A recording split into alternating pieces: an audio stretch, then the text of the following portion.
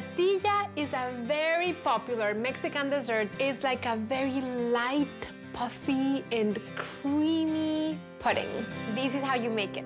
You pour 4 cups of milk into a saucepan.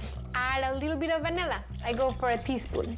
And set it over medium heat until you see a thin film cover the milk. That's actually called nata, where the name natilla comes from. Then you turn it off. You don't want the milk to boil. In a separate bowl, Whisk 5 egg yolks. add a half a cup of granulated sugar and mix that up. And then you're gonna add 1 can of evaporated milk, 2 tablespoons cornstarch, and then whisk that, just making sure that there are no bubbles or lumps.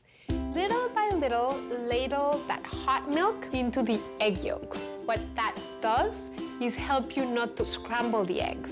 Then you're gonna pour it back into the saucepan, cook it over low, medium heat for another 5 to 8 minutes. Don't let it boil, and you have to whisk constantly. Once it thickens, gently ladle into ramekins and sprinkle canela on top.